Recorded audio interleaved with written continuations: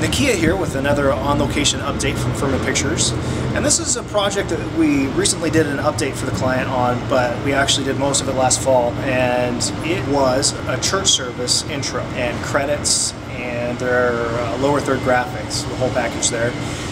And it was really interesting for me to work on because I got to experiment with light, which is how I chose to try to express the divine, which of course is intangible in a way because you can't see it. So they wanted to focus on their stained glass, and so I combined light with stained glass, try to just give this really luminous sort of feel. And I really enjoyed working on that project because I got to experiment and create something that I really enjoyed and the client really enjoyed as well. That's one of the projects going on at Furman Pictures.